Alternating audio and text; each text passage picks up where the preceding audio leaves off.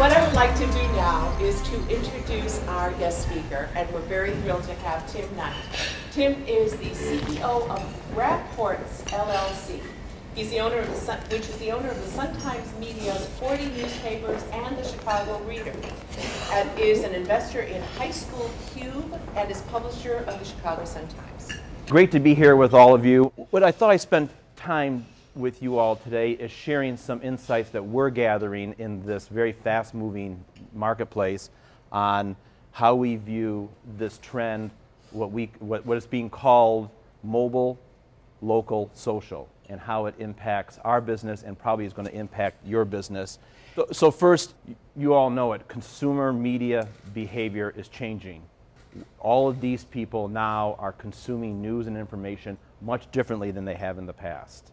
But it just continues to become more and more dramatic. So the first 10 years, we call it, was kind of the advent of the cable fragmentation, and now it's really pure digital. The opportunities that people have now to get information and consume media is beyond imagination. Between e-books, smartphones, iPad and other tablets, the laptop as opposed to the desktop, as well as just consuming video on different devices too.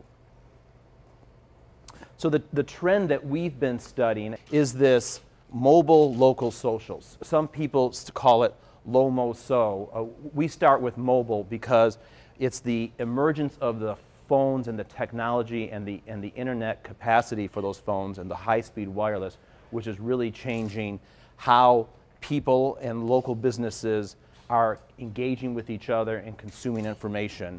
And then we have the whole advent, which is very new, which is the last 3 to 4 years of social. So mobile. So by 2013, 1.7 billion in the world will be using mobile internet services.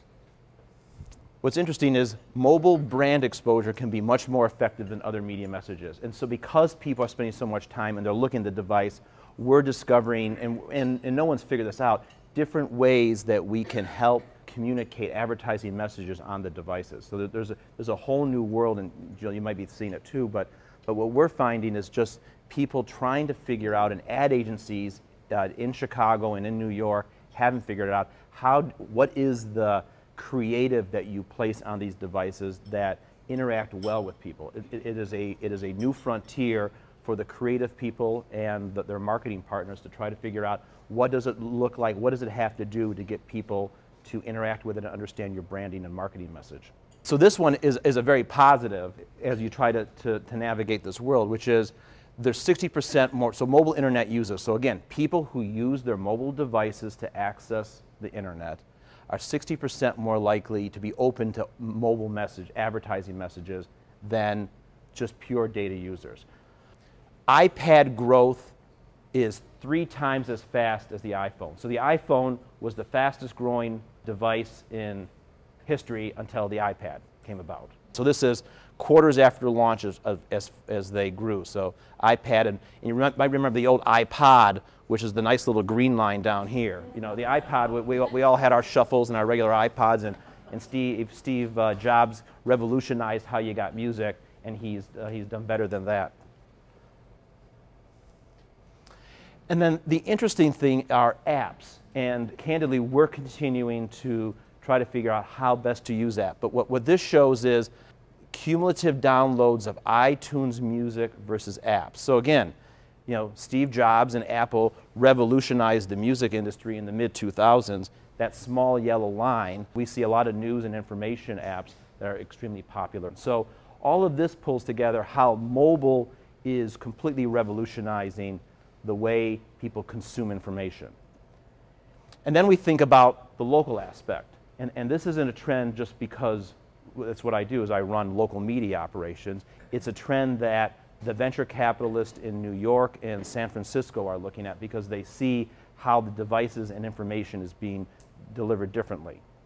So from an economic standpoint, so in 2010, online retail ad spending, which represented about 15% of total local advertising.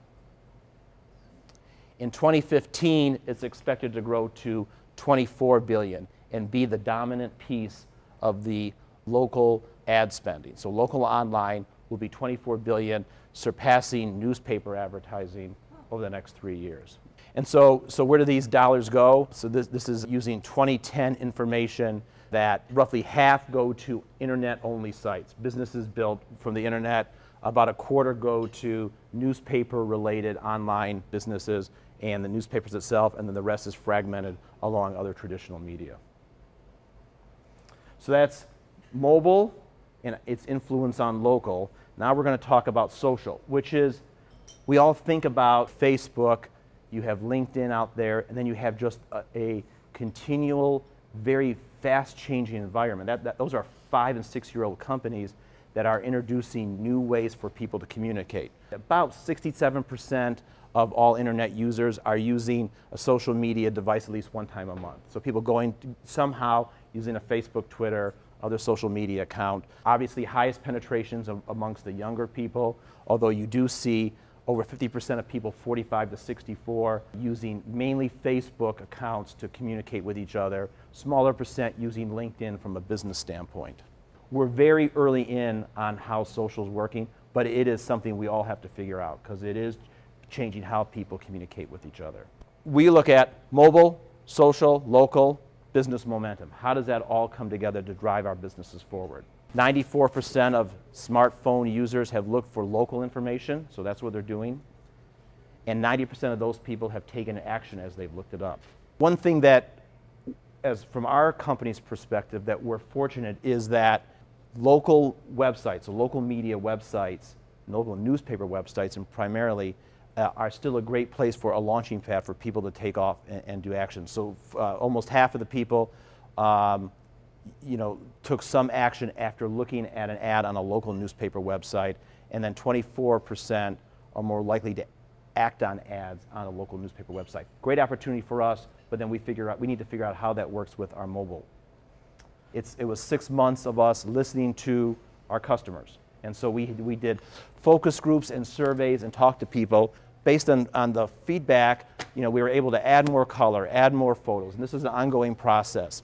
Use styling and layout that takes the best of the internet, put it on the paper, and then start developing a bridge, because we know people are going to be going to the internet, whether it's desktop, laptop, or on a mobile device. We have an insider's guide here. This is essentially the index to the paper. The next is the Go Guide, which is our entertainment. We have coding for whether things are for families, young kids, toddlers, other primary school kids all the way up. And so try to make it easy as a guide, much like the internet does, for you to navigate what the opportunities are in your community. Sports is huge, and as we think about digital, mobile coverage of sports, so that the next couple slides is we launched for this football season across all of the Sun-Times properties, so from here to Joliet, out to Aurora and Naperville, season pass. We purchased an interest in a company called High School Cube. So High School Cube does live video of schools, and we're growing that. We launched Splash for us, lifestyle, fashion, society coverage, Sun-Times as well as in the Pioneer and Naperville markets is huge.